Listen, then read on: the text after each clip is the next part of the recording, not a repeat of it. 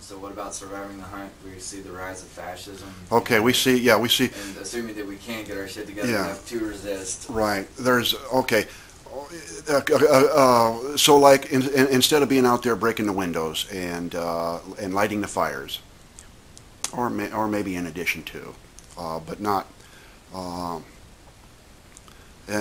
you know, we're just talking, small scale property. I mean, property is God here, and you're attacking God. In Nazi Germany, fascism came about, and it traditionally comes about as a result of a clash of two classes. The ruling class, there has been a challenge to the ruling class by the working class forces.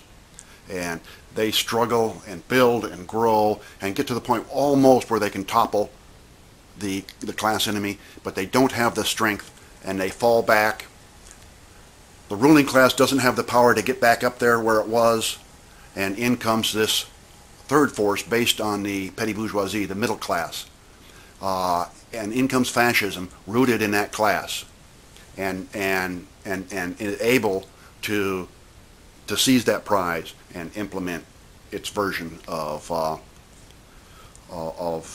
political reality. And that's what happened in Nazi Germany, and that's what happened in Spain, or in Spain too, and also in Italy. So, and then once fascism comes to power, it starts gutting civil liberties and the rights of peoples, and separating certain people out for scapegoating. And that's exactly what's happening here. Only we haven't had. There's been no challenge. They're just doing it, and it's incredible. And I think if we look back in radical history, there's the Chiang Kai-shek going after the progressives, the Shanghai massacre, the Palmer raids here in the United States by Attorney General Palmer in 1919, rounding up tens of thousands of radicals all across the United States, deporting thousands out of the country, like Emma Goldman, back to Russia.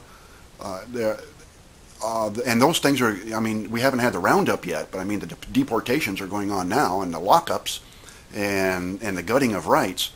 Well, gee, it doesn't take rocket science to say I'm an enemy of the state, and gee, do you suppose that they could be coming after me one of these days, or my community?